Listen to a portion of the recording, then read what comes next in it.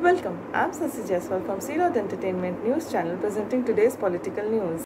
Mumbai government is now allowing people to travel by Mumbai local trains.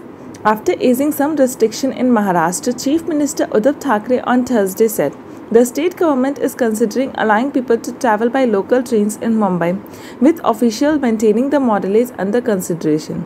Thackeray said government allowed relaxation wherever possible. The COVID-19 situation in state is mixed and need to be improved in some places. While it's more worrisome in some places, it should not reach at that level.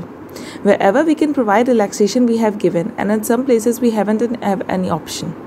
The state government said the discussion on allowing people to travel by trains is likely to be taken in few days. Various options such as whether to allow people with 2 doses of vaccine or other well-being.